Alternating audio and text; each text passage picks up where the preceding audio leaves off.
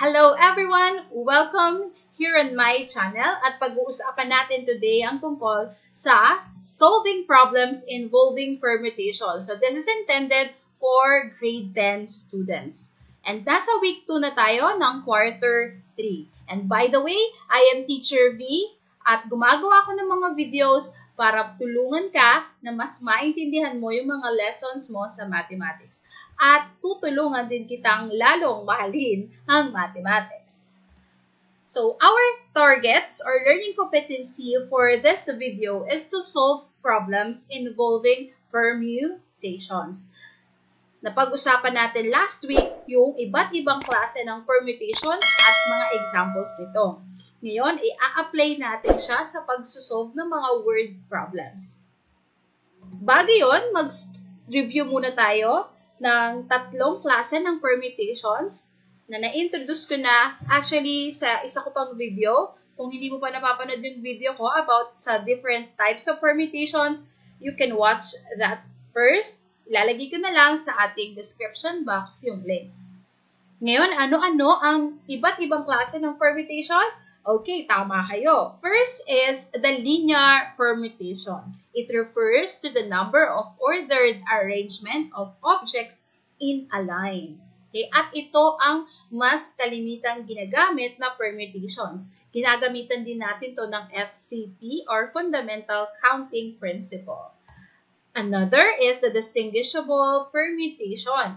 So different permutations of n objects when some of them are alike or the same. Kapag meron tayong objects na the same or identical, pareho, dun napapasok yung ating distinguishable permutation. Arrangement of objects na merong objects na the same or pareho. Now, for the third permutation natin, we have the circular permutation. And from the word circular, the arrangement is in a circle. So, yan yung iba't ibang klase ng permutation. Pero, syempre, isa-isahin lang muna natin yung mga problems related dito. First is yung linear permutation. So, the permutation of n objects taken r at a time. And this is our formula, n factorial over the difference of n and r factorial. This is our problem number 1. If a committee has 8 members, how many ways can the committee select a president, vice president, and a secretary? Okay, so sinasabi na ang ating committee ay may 8 members. Ngayon, how many ways can they select a president, vice president, and a secretary? Now, what is our n and what is our r? Our n is the total number of elements, and that is 8. And for our R, we have 3. Kasi yung selection natin is President, Vice President, and Secretary. N is 8 and R is 3. Now, let's write our solution. So, this is our formula in our permutation. N is equal to 8 and R is equal to 3. Let us substitute N and R to our formula. Yung N natin is 8, so that's why pinalitan natin yung n ng 8. So, 8 factorial over 8 minus 3. So, this is our r, 3 factorial. Okay, then simplify. So, 8 minus 3 is 5 factorial. So, next na gagawin natin is we have to get the factorial of 8. So, pwedeng ganito na lang ang gawin natin para mas madali. So, 8 times 7 times 6 times 5 factorial. Bakit ako huminto na lang sa 5 factorial? Kasi meron na tayong 5 factorial sa denominator. So, po pwedeng stop na rin tayo dito kasi makakancel na rin naman sila. Right? So, cancel out na lang natin yung 5 factorial dito and 5 factorial sa baba. That's why we only have 8 times 7 times 6. So, 8 times 7 is 56 times 6. The answer is 336. Now, the answer is this. Therefore, there are 336 ways can the committee select a president, vice president, and a secretary. Okay? Very easy, right?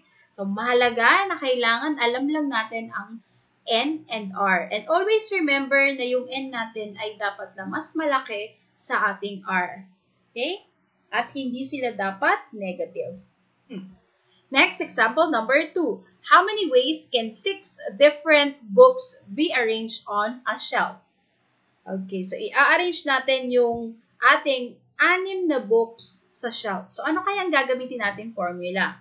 Ang gagamitin natin dito is permutation of n objects taken all at a time. Okay, or n and n. Kasi ang given lang natin dito is yung 6 different books. Therefore, ito na yung ating n or all elements natin. N is equal to 6. So, no need na for R. At kapag ganito ang ating given, permutation of n objects taken all at a time, ang formula na gagamitin na lang natin is n factorial.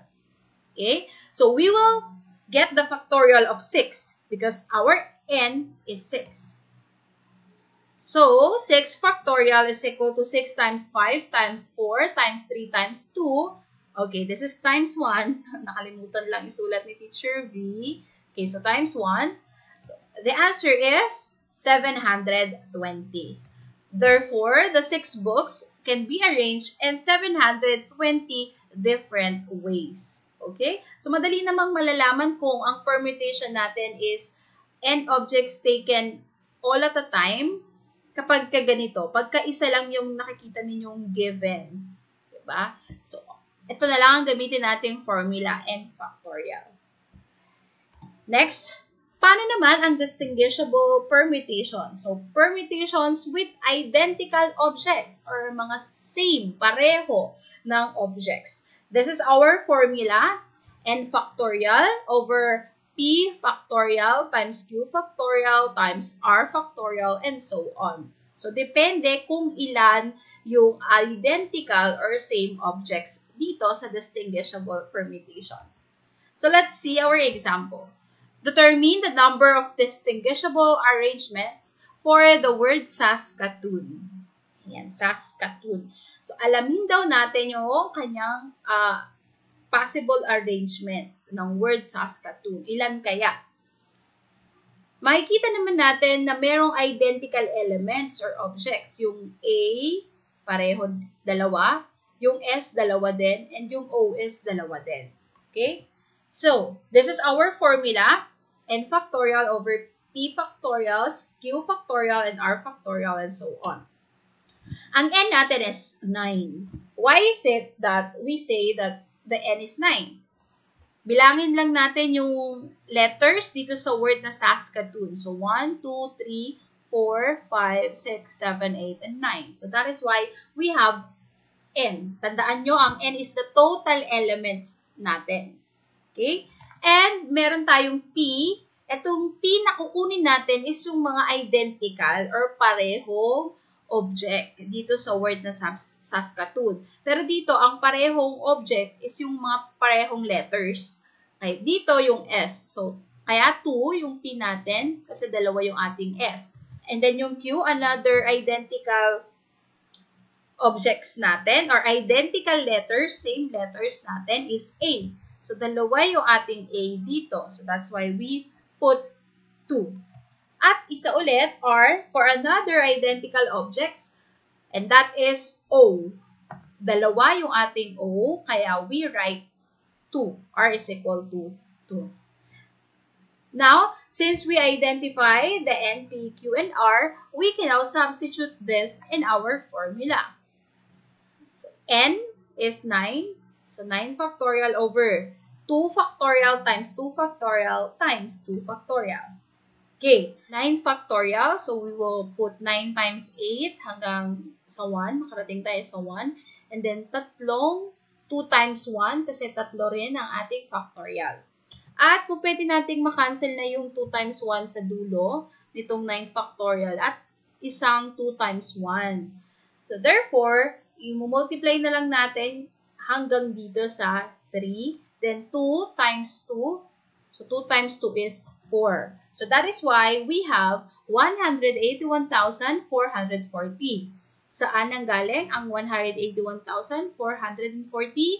Nanggaling siya rito sa 9 times 8 times 7 hanggang dito sa times 3. And then, 2 times 2 is 4. So, i-divide lang natin yan. We can get 45,360. Therefore, there are 45,360 distinguishable arrangements in the word Saskatoon.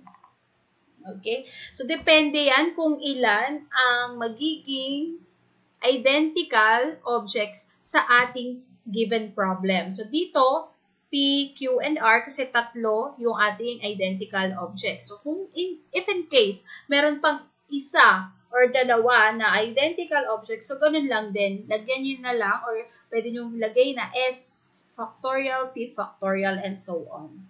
Okay?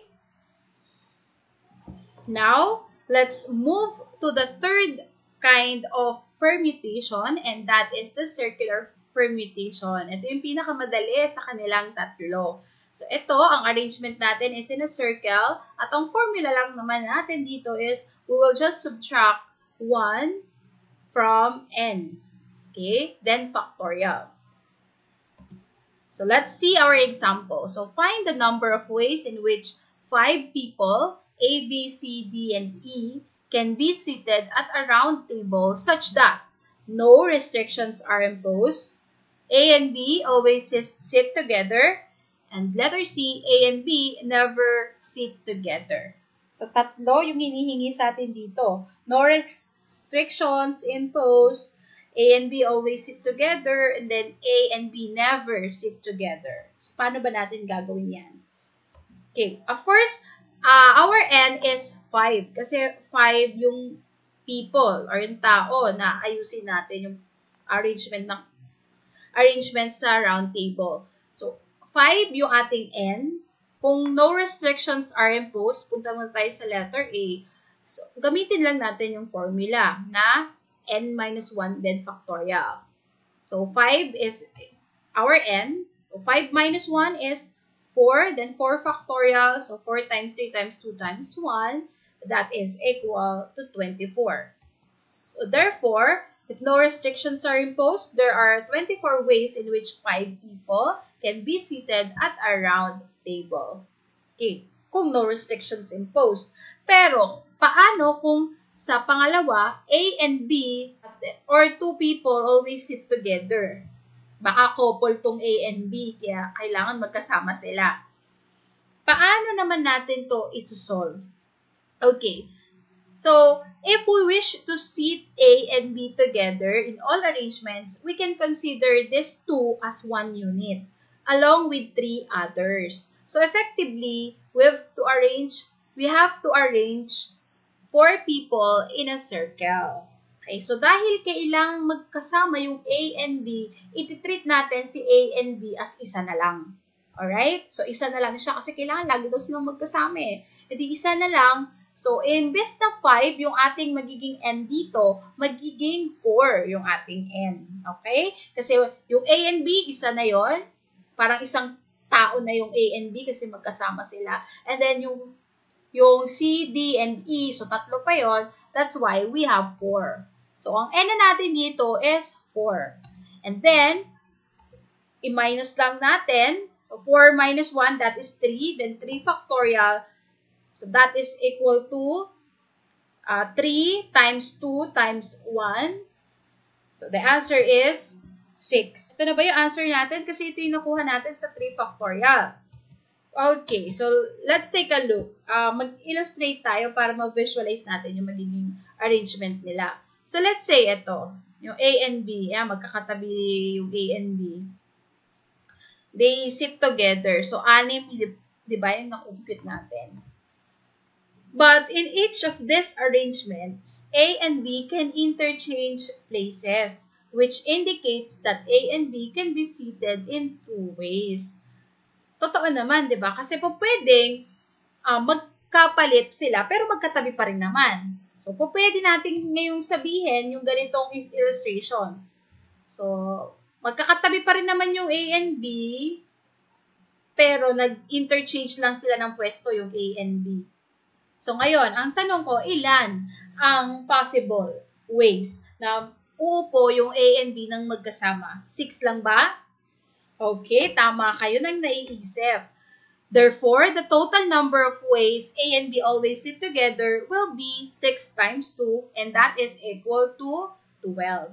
Okay, so 12 yung ways na magkasama ang A and B sa ating round table. Okay, so kailangan talaga dito sa permutations, medyo pagaganahin natin yung logic natin or yung number sense natin. Kasi nga, may mga panglitong problem na akala mo yun na yung sagot, hindi pa pala. Parang sa love, akala mo siya na, hindi pala. Iwan ka rin pala sa huli. My God. Okay. So, going back to our topic, para naman kung A and B never sit together. So, hindi naman magtatabi yung A and B. So, anong gagawin natin? So, the number of ways in this case would be obtained by removing all those cases from the total possible in which A and B are together. So, ang gagawin lang natin, dahil nga hindi pwedeng magtabi si A and B, or yung dalawang tao na to, so yung 24, nakuha lang natin sa answer natin, di ba sa una, kapag kinuha natin yung arrangement nila na no restrictions allowed, so 24 yung original talagang arrangement, ima-minus lang natin doon sa 12. Ito yung 12. Nanggaling to doon sa A and B are together. Kasi nga, hindi nga sila pwedeng, hindi nga magkasama ang A and B, never sit together. So, i-minus natin yung 12 natin, wherein A and B are together, doon sa total possible ways, which is 24. So, 24 minus 12, so that is 12. So, therefore, there are 12 ways in which A and B are not seated together. Okay? Ayan. Okay, so nakita ninyo yung iba't ibang ways kung paano natin gagamitin ang permutation sa pagsosolve ng mga word problems. So, I hope na nakatulong ang video na to para mas lalo mong magets yung mga topics ninyo.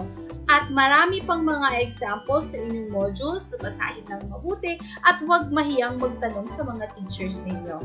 Okay? Kung meron ka namang gustong itanong kay Teacher V, pwede rin naman, mas madali kong mababasa yan kung magko-comment ka dito sa aking comment section. So, pwede mong ilagay yung mga tanong mo about permutations. Okay, so dito na muna matatapos yung video natin. Itutuloy naman natin sa susunod ko pang video para naman sa week 3. So, I hope na mag-enjoy kayo sa pag-aaral ninyo ng mathematics. See you again on my next video, and don't forget to share this to your classmates and friends para sila rin naman ay matuto sa mathematics. Okay? So, goodbye!